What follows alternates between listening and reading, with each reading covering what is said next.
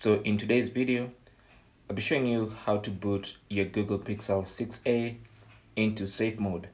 And you can use safe mode if you're trying to troubleshoot or trying to single out a problematic application, because safe mode will only load the stock apps that came with your phone.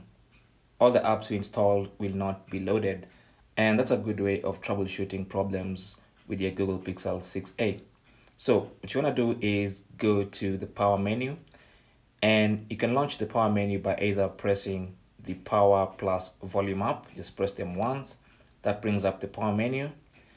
Alternatively, you can bring up the power menu by sliding down and then sliding down again the notifications tray, and then tap on the power icon right here, and that also brings up the power menu.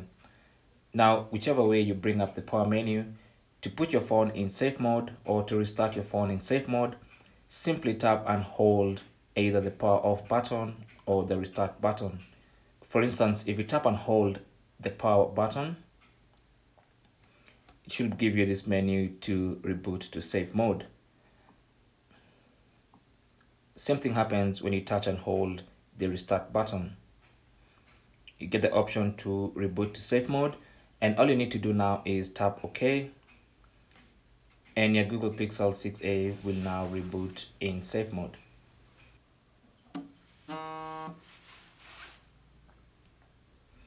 And there you go. So there is safe mode.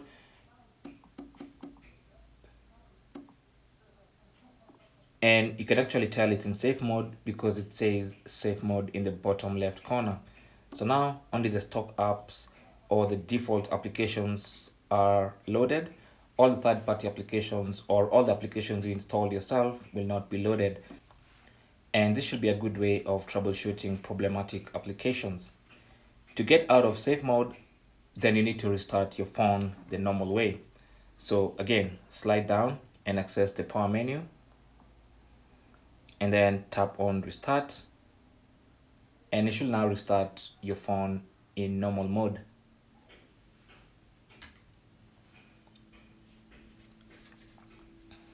There you go. So we are now back in normal mode, and that's it. That's safe mode on your Google Pixel 6a.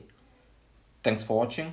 Leave your comments and questions down below, and good luck.